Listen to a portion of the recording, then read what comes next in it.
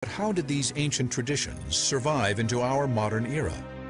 In Western culture, they were preserved by, of all people, Christians. In a bizarre twist of history, as Christianity spread, it adopted and reimagined pagan folkways rather than try to stamp them out. This made it easier to convert pagans. A key pagan festival destined to get a Christian makeover was Lemuria, when celebrants placated the dead, culminating on May 13th.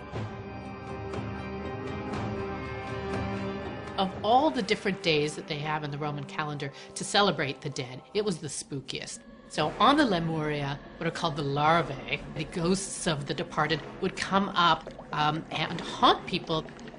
To quell the dead, pagan Romans poured milk onto their graves or offered them little cakes. But the Church co-opted Lemuria in 609 AD, turning May 13th into All Saints' Day, a day to honor the most holy of dead Christians. Setting aside this day was an attempt to Christianize this very pagan festival, and yet at the same time what it did was it kept a lot of the same themes going. The Christianized version of Lemuria was such a success that church leaders made a decision that eventually gave rise to Halloween.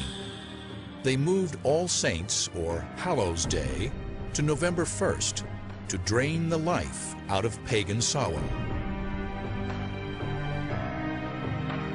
Because Samhain fell on the night of October 31st, before All Hallows Day on November 1st, people started calling Samhain All Hallows Evening, the evening before All Hallows Day.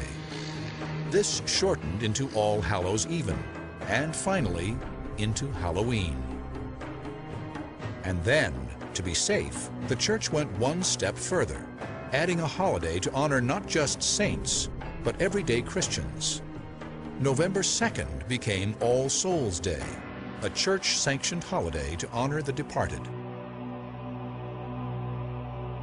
This is real important for Halloween because this is where Halloween gets its association with dead souls, death, and the supernatural again. So thank the Church for inspiring the creepy essentials of Halloween. But wait, there's more. The Church also helped establish the tradition of trick-or-treating, sort of. It all started during the Middle Ages on All Souls Day, when priests told Christians to pray for souls trapped between heaven and hell in a netherworld they called purgatory. Purgatory was not a pleasant place. It's not hell. It's not as bad as hell is, but it's still probably pretty fiery. Souls are kind of suffering there. Luckily, there is something that you could do. You could offer up prayers for them. How did souls get out of purgatory? According to the Church, if enough prayers were offered, a soul would fly up into heaven.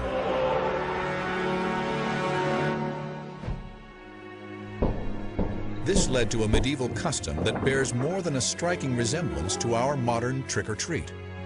Children would go souling, begging for soul cakes, spiced cakes filled with raisins. In return for these treats, the beggars would offer up prayers for souls trapped in purgatory.